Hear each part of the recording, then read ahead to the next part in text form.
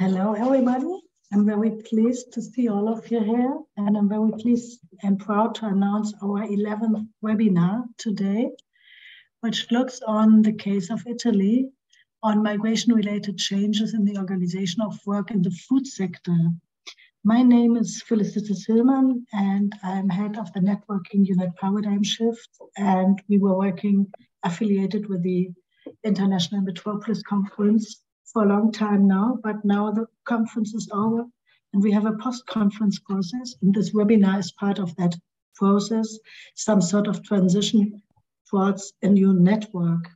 And we use this format to present selected features we think are important, and they are thought to be starting points for further research. So I'm glad that you join us, and I want to introduce you a moment into our topic today. Why this content? Why are we speaking about the food sector again? And it is because it's such an important topic. We noticed that because of the war in Ukraine, that we have disturbances in the food chain, in the delivering of food, and we see that we here recognize only a problem we have for all over the world. So we speak of a global food crisis, and this is why we speak about it also here. The topic is important for many countries since many decades. So you can see here the graph is showing you that countries which are not affected, that the number of undernourished people in conflict-affected countries has grown in the past years, and that there's a link between food insecurity, conflict, and forced migration. So that would be the global scale we see here about the food sector and migration. Also, we speak of food for a lot in the past years because food is part of the SDG 2, the Zero Hunger Strategy of the Sustainable Development Goals, so the SDGs. Here you can see that clearly. When it comes to migration, we must consider that the agricultural sector always is in need of migrant work. So if you look at that explanation of the International Migration Review Forum in 2 years, this year, you can see that the Lucas Tavares, who is the officer, said that migrants' labor is an indispensable element across all food systems and agricultural value chains. And it is marked by occupational accidents, by bad working conditions, and ill health. So there's a special thing to migration and the food sector here, which is broadly acknowledged. Now, why Italy? Italy is a very special case. And we thought it's good to shed light on Italy because here we see in Italy many migrants. We see a high importance of the food sector within the Italian economy. And this is linked also to the shortage of labor, which we see globally in the food sector. You know, maybe that new technologies are mainly used also because there's a need for workers which cannot be fulfilled. So there's a need to develop new technologies to substitute workers, for example. For Italy, we see a country with an agricultural sector that is highly informal, and that is in some regions still is coined by exploitative working conditions. We would rather say, of course, because we know about the caporalato and all this mafia-style organization of work. And in Italy, we have a high share of illegal and vulnerable migrants too, which flow into that sector. But also a large part of the Italian employees is part of the food sector, mainly so in southern Italy and the islands, and also a large share of the Italian landscape. A third of the total territory is dedicated to food production, mainly meat and dairy products, and fruit and vegetables, grapes and wine, grains, as well as olives. And so we thought it's about time to concentrate on that. There's another speciality for Italy, We have many enterprises which have small territories on which they work, and we have few enterprises with large territories. You can see that here. Superficie agricola utilizzata means that's the surface that is used by the agricultural enterprise. And you can see that you have a lot of enterprises with very little territories they can work on. And on the other hand, you can see here very few enterprises with a large large territories they can work on. So that is very interesting. Our interest today is that we look on Made in Italy with a closer look, because I think that is missing in the debate. We have a lot of debate on a very global scale, but here we will look on the Made in Italy, what it means. We all know about the exploitation. We want to go a step further. We want to understand what are possible breaking out strategies, what is found here, and how does this connect to new technologies. We have some innovations which we see among the self-employed that might be embryonic, small, and only potential trajectories to transform the agri-food change we were speaking about. But still they are there, they are in the world, and they have an impact on the way the sector is organized. Thus, we first want to concentrate on process innovation. So we look on the social economy that is aiming to produce socially sustainable networks for migrant workers in highly exploitative agri-food supply chains. Our second presenter will speak then about the local and regional innovations which emerge when migrants are actively involved into the social economies. And our third presenter is going to focus on the product innovation. She's looking on how Bangladeshi migrants find their way to grow Asian vegetables in some parts of Italy. And then she focuses on the transnational perspective. This is the program for today. I want to introduce you into our excellent speakers. So it works that way that each speaker has 12 to 15 minutes. And then afterwards, we still have a question, answers, and discussion session. And our first speakers are from the University of Urbino. This is Professor Dr. Eduardo Barberes and Dr. Fabio Di Blasi, both from the Carlo Bo in Urbino. And they speak about migrant labor and sustainability in the Italian agricultural sector. Our next guest is Mrs. Federica Vigano. She's at the Hochschule Bolzano. She's speaking about migrant entrepreneurship in rural mountain areas, the case of Aosta Valley. And we have, last but not least, Professor Dr. Elisabeth Bertuzzo. She's from the Kunsthochschule Weißensee and also in Berlin, as the NUPS is. She speaks about precisely Bangladeshi food transnational migration in Italy. And I'm very pleased to welcome all of you for our 11th webinar. I now give the floor to Mr. Barberis and Fabio Di Blasi. And please come up with your presentation. Yeah, thank you, Felicitas, for inviting us. I will start with a few minutes of introduction on the context, and then Fabio will step in with the result of our research. You already had a very clear introduction on agriculture and migrant labor in Italy. I would ask just a few data more.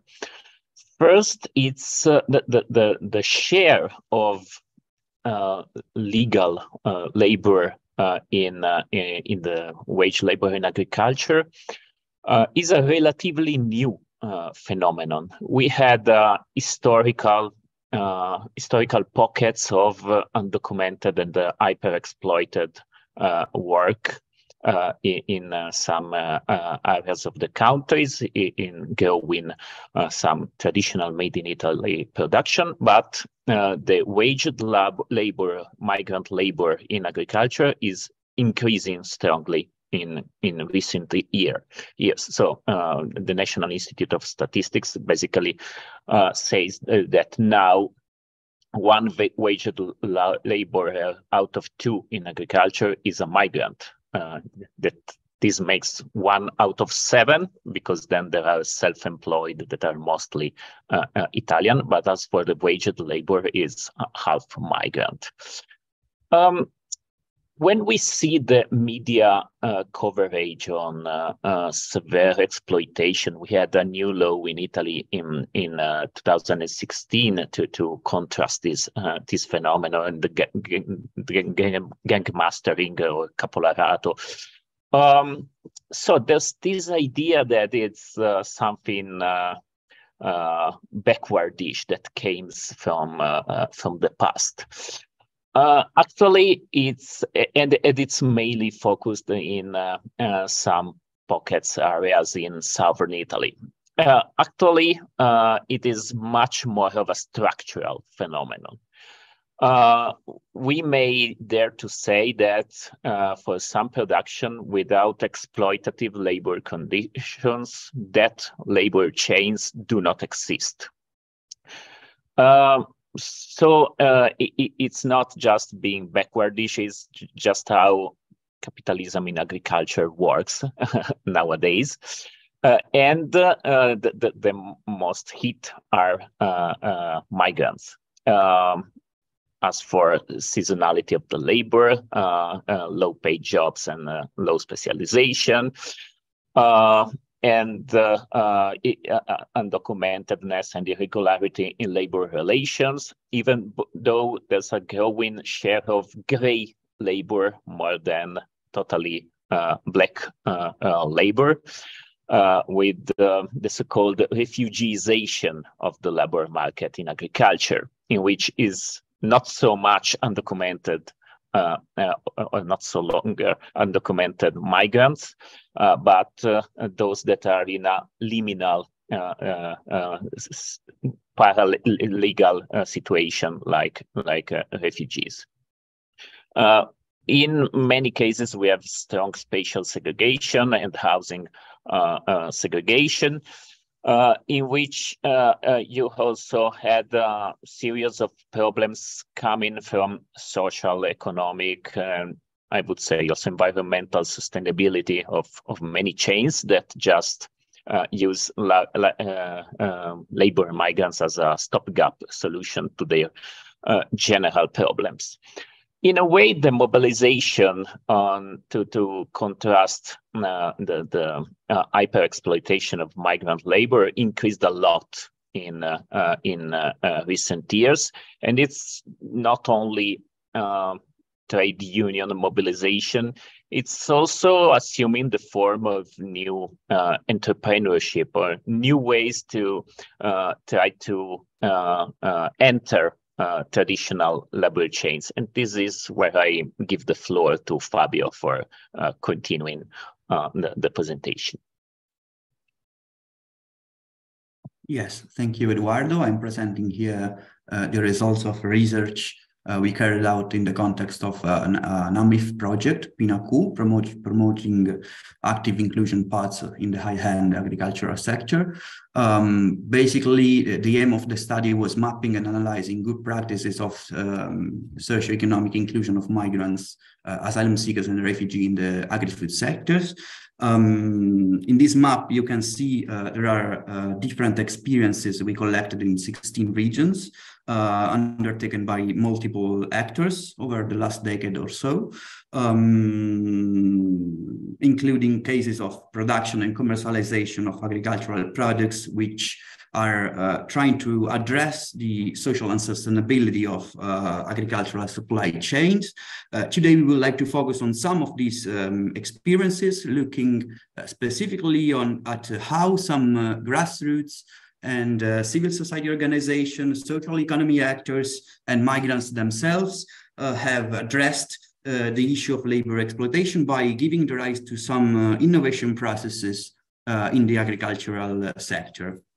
These are 10 experiences that can be considered as a bottom-up response to the exploitation of labor in the agri-food sector. And even though they focus on different supply chains, they all have established more or less successful agri-food networks that make labor, and specifically migrant labor, the core element of a new sustainability in agricultural production.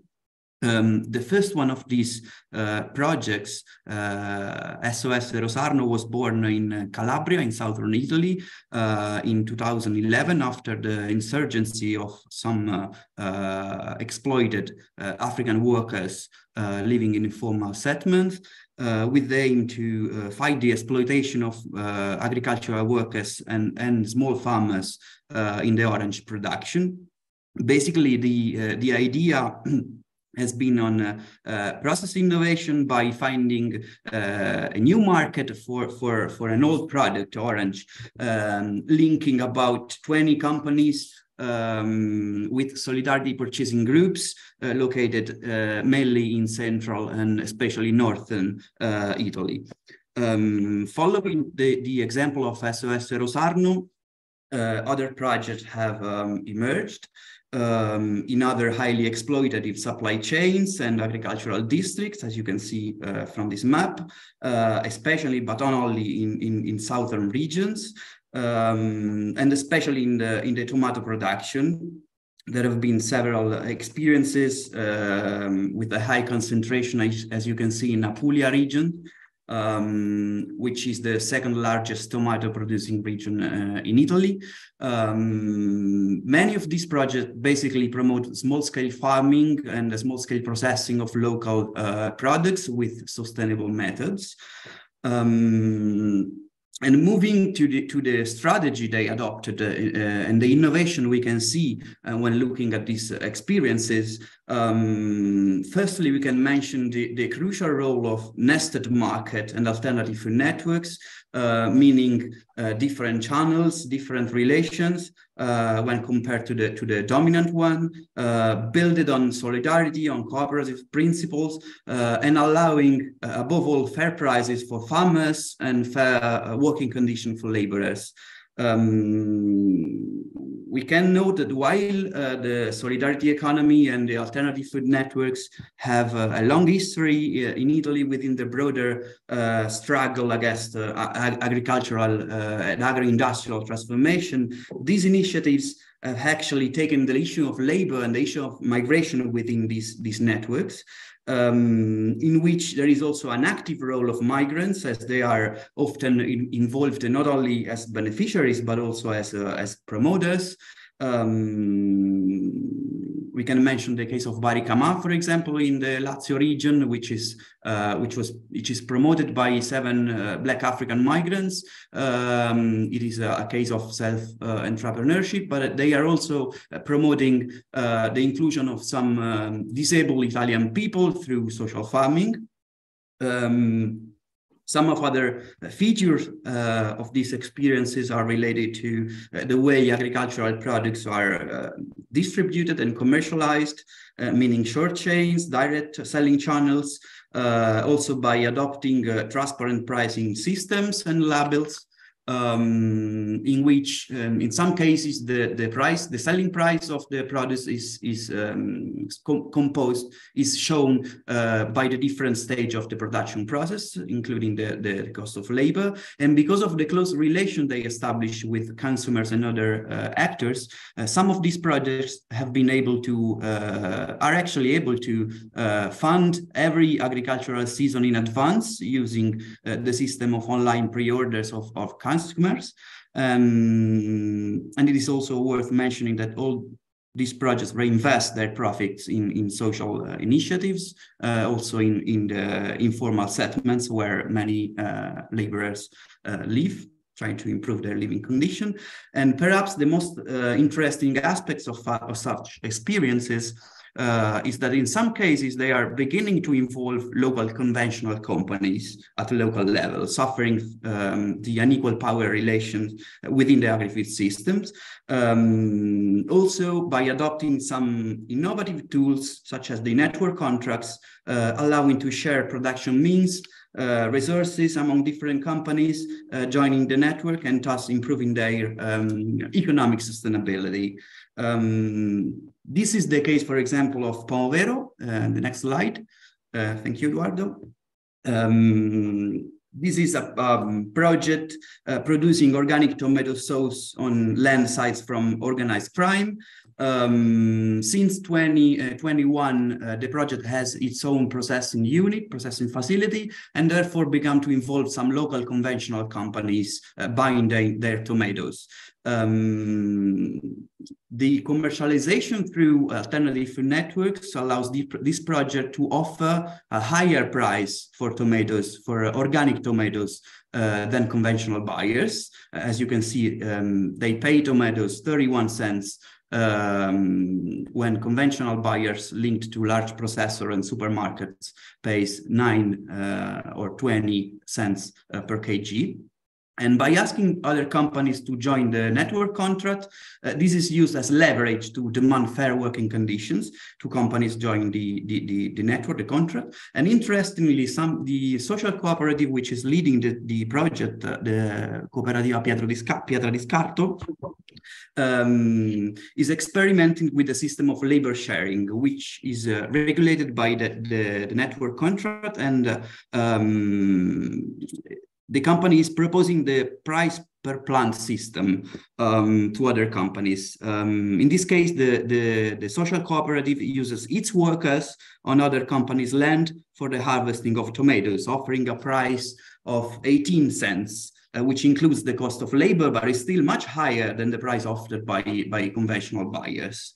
Moving to the challenges we see that can be identified in these experiences. Clearly, the size and volume of these initiatives are limited.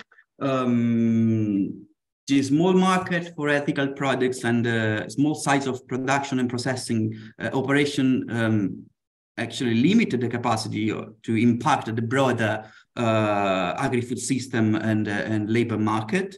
And this is also reflected in the limited number and weak stability of the employment that is generated by these projects. In some cases, especially in the tomato chains, we found out that migrant seasonal workers prefer the employment in conventional farms, even though they are super exploited, because these farms can offer more working days during a given season. So there is a competition for labor at the local level. There is also some competition between the different initiatives, or however limited cooperation, which prevents somehow to scale up. It can also be noted some difficulties related to project and supply chain management. Indeed, some of these experiences failed after a few years. And lastly, especially when looking at migrant self-entrepreneurship, we can also mention that while the creation of new market niches for socially sustainable products allows actually migrants to break in, it should also be noted that there are a number of barriers that prevent them from breaking out of these niches, starting from the lack of financial and human resources up to institutional and migration policy related factors. I think I'm done. Yeah. So I don't know if you, Eduardo, want you. No, I'm okay. All right.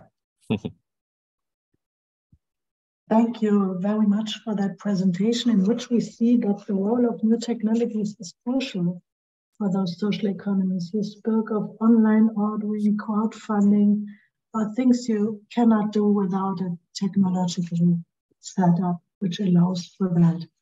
Okay, thank you so much. Our next presentation is Federica Vigano. Federica, would you open your screen for us? And yes. Thank you, the two of you, for sticking to the time. That's very kind. Federica. please. Yeah. I'm trying to, so it's okay.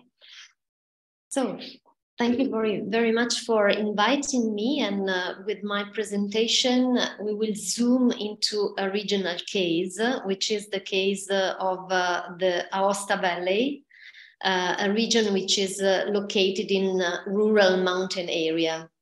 Exactly at the opposite where I am, because I am based in Bolzano and my university is exactly on the border close to Austria, and this is close to France, and we will see a case of migrant entrepreneurship. Not going. Okay. This is just a quote from one of the interview. I just introduced it by saying this is a sort of successful case of integration where we can appreciate the dynamics which has been occurred in this region in the case of some migrants which were funding their business in Val d'Aosta. The aim of this work, it was a paper, I have to say it is pre-pandemic, so also data are referring to a couple of years ago, let's say. This paper examined a multiple case of the relational route that have been taken by successfully small migrant firms located in this area of northern Italy. And I will focus on exactly on the dynamics occurring in the case of rural migrant businesses and how they have positioned their business in the local and global supply chain in the region. The main findings enable to highlight the concept of translocal embeddedness of migrant business, but we will see in a minute. I don't know why it's not, okay. I would like also to read this case in the light of social innovation. The case of migrant entrepreneurship in rural areas are a good example of social innovation, and we can take the social innovation using the lexicon of the new economic sociology as the result of embeddedness. That's to say, the embedding of business in the social network of the local community. These migrant business respond to a culturally connotated demands when they serve their compatriots, let's say the people of their own country, but they are also doing another kind of effort. They try to integrate into the local business. And innovation, as we will see, takes the form of the integration and network capacity. Just to present the framework of the research, I have done some quantitative analysis and qualitative analysis.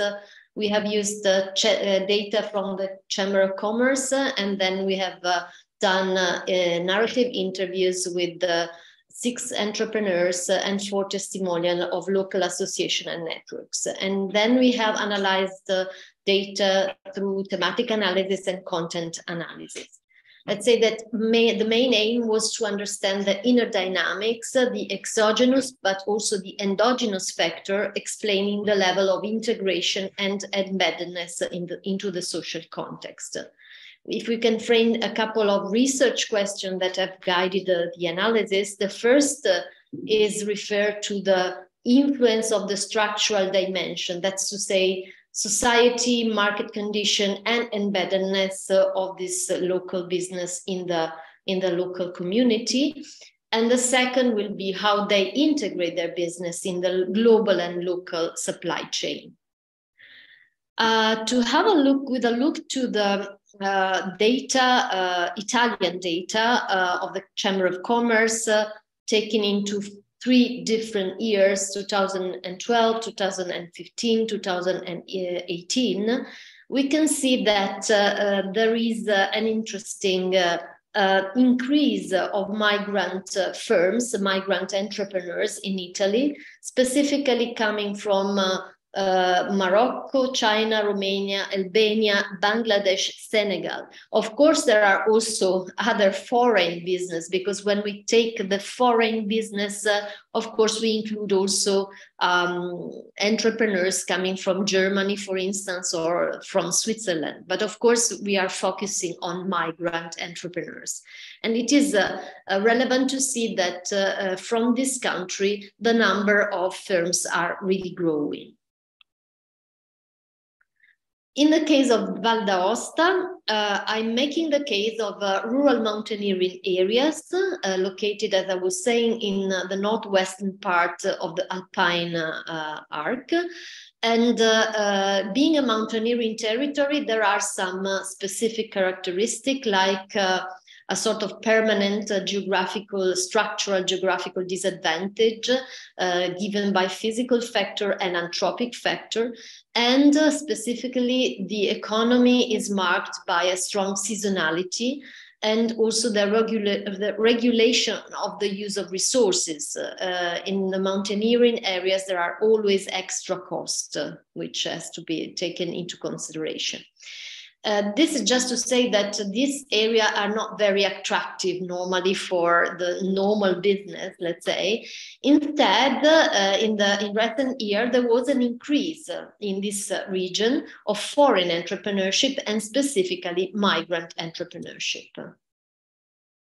Here you can see where they come from. I mean, the origin and the number of the migrant enterprises that we have considered from Morocco, from Tunisia, Romania, Albania, and China. Of course, as I was saying, there are also migrants coming from Germany, Belgium, France, and Switzerland. We are speaking, of course, of a region which is a cross-border region close to France. So this is also interesting because a lot of migrants come from Morocco and Tunisia, because also they share the same language, and this is an advantage, of course. Coming to sectors, most of the migrants are working, we can see mostly are, in the construction sector. But the case that I have taken into consideration are those working in commercial activities, including the catering industry connected to the local food production, and specifically the wine sector is at stake in this case. The profile of the firms that we have analyzed, the migrants interviewed are working exactly in the catering services and the wine sector. And this is a case of, let's say, meso level, if we want. In this region, this case of migrant entrepreneurship show how the activities developed by the migrant firms become really part of the local supply chain, integrating the business in the social context and in the local market. And you will see the networking activities are predominant and are really the driver that they use to integrate them in the local community. I'm not going to read everything, but just to give you the idea of the qualitative analysis. This is the thematic analysis to extrapolate patterns, and we have analyzed 4 main patterns: the entrepreneurial experience, the integration, the level of integration in the local society and local market, the role of institution, and the territorial attractiveness.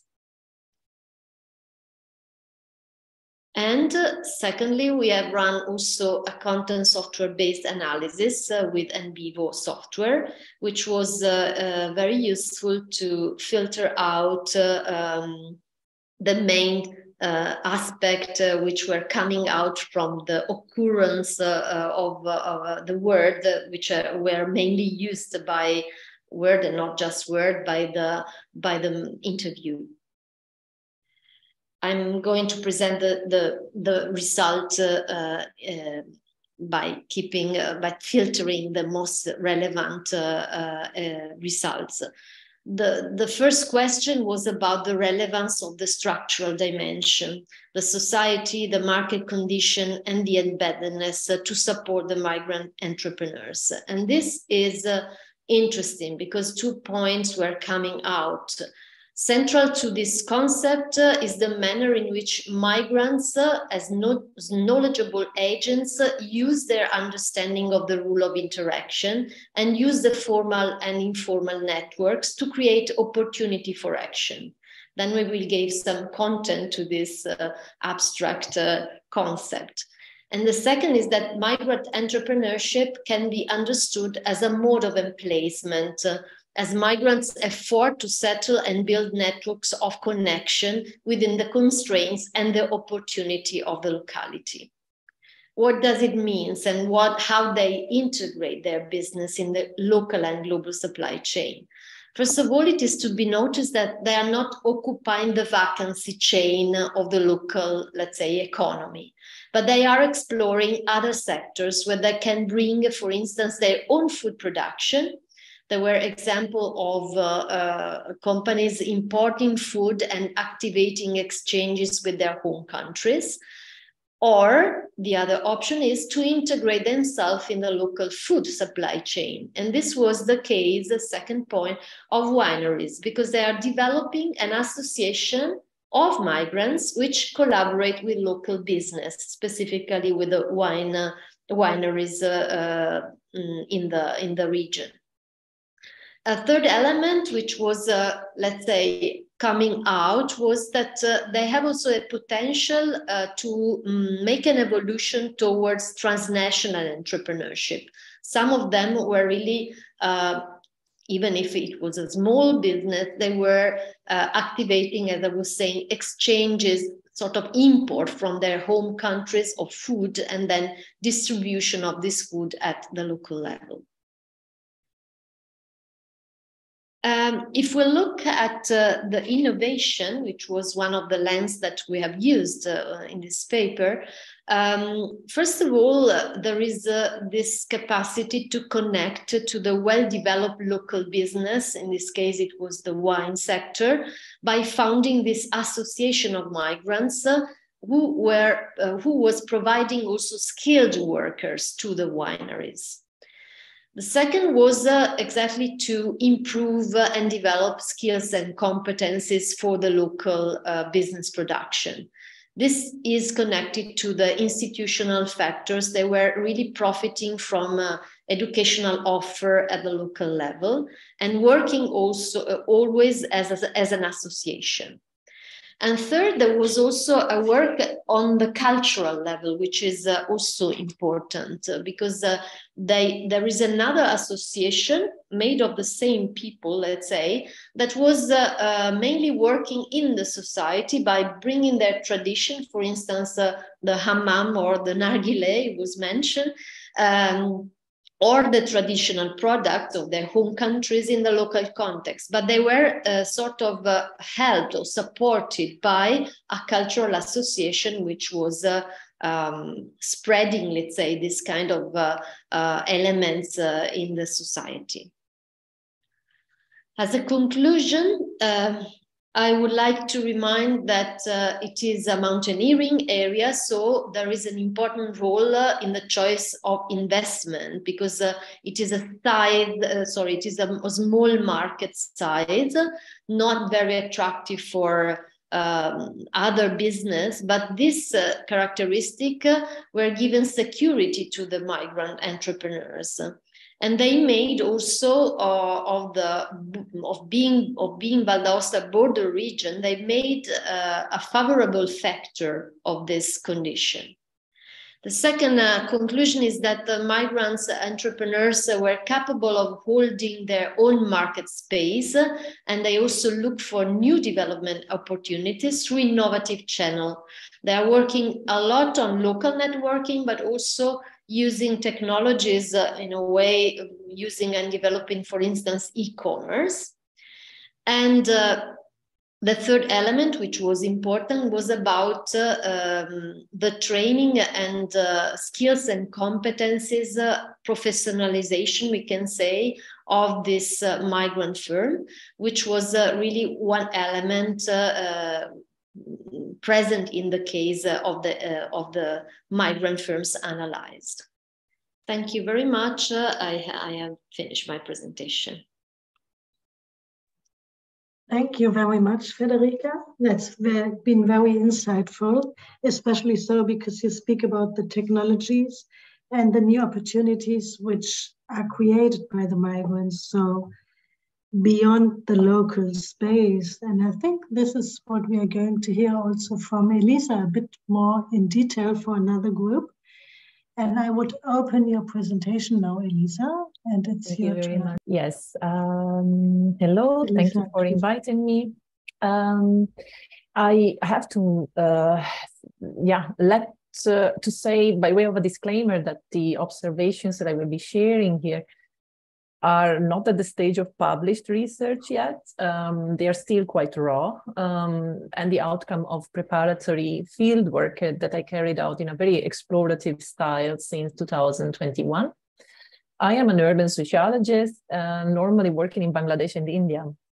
And it is only last year that I launched on research in Italy out of a curiosity for the lives of Bangladeshi immigrants in the country. Because of my previous research in Bangladesh, I know that one cannot draw the balance of migration by only considering the pros and cons at one side of the migration. And therefore, it is necessary to approach migration as a two-sided or even multi-sided phenomenon. Therefore, in my future research, I am going to link the experiences of immigration in Italy to their correspondence in Bangladesh, urban and rural scapes, by considering the impact of remittances for building and real estate investment, local businesses, education, family planning, and also agriculture.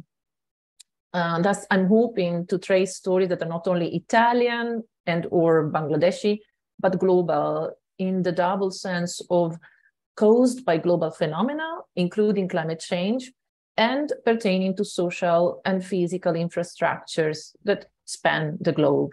Next slide, please. Labor immigration from Bangladesh to Italy is a comparatively recent phenomenon of 30, 40 years. An interesting evidence that I could already document is that since early on, there has been a correlation between the inflow of Italian foreign investment in Bangladesh textile industry and the incremental arrival of Bangladeshis in Italy.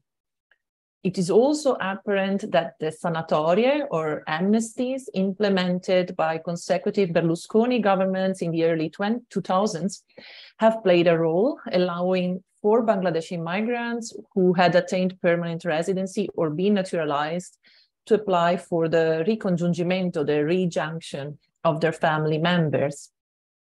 And more recently, they have made large and clever use of Italy's provisions concerning the issuing of seasonal agricultural labor visas, whereby from my interviews, it also transpired that in some cases, the Bangladeshis settled in Italy extend invitations to countrymen against compensation, helped by a certain holiness or porosity of the Italian laws and law enforcement. By now, Bangladeshis form one of the country's largest immigrant populations, with statistics of 2020 ranging between 160,000, this is the government data of Italy, and 400,000, that is the government and UNDP data of Bangladesh. They mostly live in the regions of Lazio, Lombardia, Veneto, and Sicily, with the largest concentrations recorded in the cities of Rome, Milan, and Venice. Next slide, please. I approached the field following anthropologist Anna Singh's encouragement not to tell hopeful stories, but to tell terrible stories with hope. In fact, during my research, I have come across terrible stories: high precarity, visa insecurity, favoring the merest forms of exploitations of laborers on the part of Italian as well as Bangladeshi employers, individual biographies and families broken by the trauma of illegal migration, human trafficking. In such a scenario, a story that I feel could and should be told with hope is that of the hemerocoric vegetables, which Bangladeshis have been growing all over Italy for now a decade. The scientific term hemerocory defines the conscious or unconscious distribution of cultivated plants or their seeds and cuttings by humans into areas that they could not colonize through their natural mechanisms of spread, but in which they are or become able to maintain themselves without specific human help. For the cultivators I interviewed, the wish to cook Deshi food or food of their country and the necessity to access it at affordable prices were the catalysts of this cultivation. But when the vegetables managed to break into the Italian market and beyond, thanks to the high demand by different migrant communities, an unexpected business opportunity and a very new supply chain have started to emerge. Next slide, please. My first encounter with Italy's new hemerocoric vegetables occurred in a freshly revamped market of Mestre in Venice hinterland. The sellers and owners, all from Bangladesh, told me they had customers from South, Southeast, and East Asia. Yet since COVID-19, the cheaper prices and constant supply were compensating for the skepticism about the unfamiliar greens among Italian buyers too. The market for Deshi, Shobji, or Bangladeshi and South Asian vegetables, however, was much more far-flung and already extended beyond Italy. This started to become apparent when I visited two cultivators who did not only lease fields any longer, but grew vegetables on land of their own, further in the interiors of Venice. It was summer 2021, and they were just about to buy 14 additional hectares of land in Sicily. The climate further south would make cultivation cheaper, as no greenhouses would be required. Additionally, there was the possibility to grow fruits like papaya and mango. If the endeavor succeeded, the cost of transportation allowing, they saw chances of conquering the European market in Asian vegetables. A market that until now has been reliant on imports from other continents, channeled through UK, as well as on the vegetable grown in Dutch greenhouses. Although this was not at all their concern, I wondered whether the vegetables grown by these pioneers, which already benefited consumers in many parts of Europe by being more affordable and unburdened the environment by not requiring long-distance transport, might in the near future also prove fitter for the changing climate and thus contribute to improving the old continent's food security overall.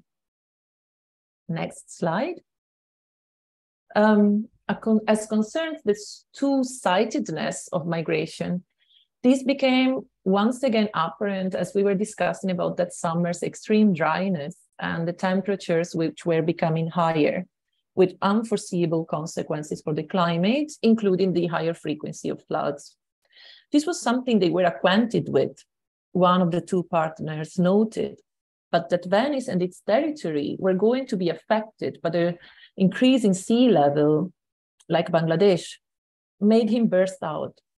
We fled from there because floodings and river erosion were making our lives hell. Now we're making a life here, but who knows for how long? Next slide. I make a move and zoom in into the Agropontino. This is a vast region between Rome and Naples, which was transformed from a swamp into an operationalized territory for agriculture already in the times of fascism. In spite of its nowadays threatened ecology, it remains a highly productive agricultural area for Italy. Around Terracina, I met two brothers who leased 10 hectares of land, partly provided of greenhouses, and sold their produce directly at a number of local weekly markets, as well as to wholesale dealers based in Rome and Naples. At the time, again, July 2021, they were employing 16 men aged between 18 and 60, all from Bangladesh. Some of them walked me through the ordered plots and showed me that now it was even possible to grow kulmi shak, a type of spinach that develops in the monsoon and post-monsoon season and grows in water. Someone had thought to replace the water through a capillarity network of pipes that moisten the plants continuously. The Italian soil, they stated, echoing many other persons I have interviewed ever since, was highly suitable for Bangladeshi vegetables. As a matter of fact, far less fertilizer was needed here than they used to apply back at Desh. Next slide. To me, the employers' stories spoke to a handling of laws that I would have to call dynamic and doubtlessly some degrees of neglect for Italy's labor laws transpired.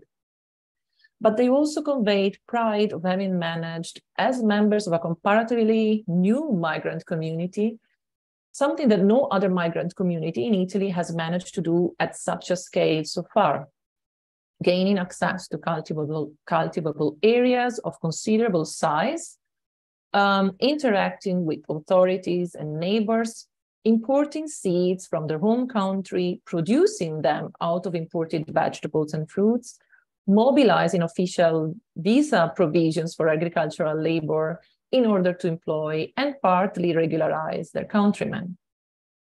Compared to the stories told before or mentioned by Eduardo and Fabio, many of the laborers I interviewed in this and other farms were aware of working under extremely hard conditions, yet expressed relief on not having to experience the mass slavery enforced by the mafia-like system of caporalato in Italy's fields. Next slide, I jump again and go to Sicily and come to an end. Whereas the south of Sicily is known as a hardly penetrable domain of the caporalato's network of violence and exploitation, Bangladeshi farmers have set foot in the northern regions, and I found Palermo's iconic market, Ballarò, full of the vegetables they cultivated in areas such as Bagheria, 40 kilometers east of Palermo, and in the province of Trapani. However, here I would like to report on my visit in the Orto Urbano, or urban garden, of Fabio Aranzulla and Luca Cinquemani, an agronomist, philosopher, and an artist who founded together the collective A Terra Terra in an effort to combine art, activism, and regenerative agriculture. Next slide. Apart from selecting seeds of ancient, forgotten, and disused or foreign breeds and growing them to distribute the produce in a growing network of buyers, including restaurants, the collective focuses on creating awareness about ecological and sustainable ways of producing food, including foraging, and uncover the legacies of Italy's and Europe's colonial past in collaboration with migrant communities, also the Bangladeshi communities. The small aubergine, it doesn't look like an aubergine, or I was surprised that it is an aubergine, but it is a protected local product under the name of Melanzana rossa di Rotonda, red aubergine from Rotonda. This breed, although it is called red aubergine from Rotonda, reached the peninsula carried by Italian soldiers whom the newly created Italian state had sent to colonize Ethiopia at the end of the 19th century. So recently, within a public intervention, A Terra Terra renamed the vegetable Ethiopian red aubergine. My last slide. Much like the seeds of corolla, shim, shak, chichinga, landing in Italy with the facts that are all to be seen and that push forth our understanding of the inter and even intra-relational nature of contemporary environmental and ecological processes, The transnational migration of the Bangladeshi men I presented here is an open-ended process with cause, consequences, and repercussions that evade the Italian setting.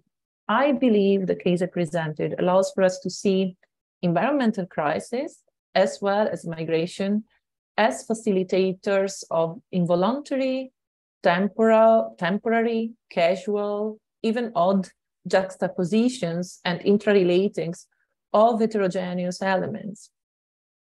If migration promotes technological transfer from the global south to the global north here, there one starts to think about extreme soil contamination in Bangladesh, result of a facade industrial development and monoculture, and a known co-impactor of migration. I hope I have been clear, and thank you for the attention. Today I want to stop here. Thank you all of the speakers again.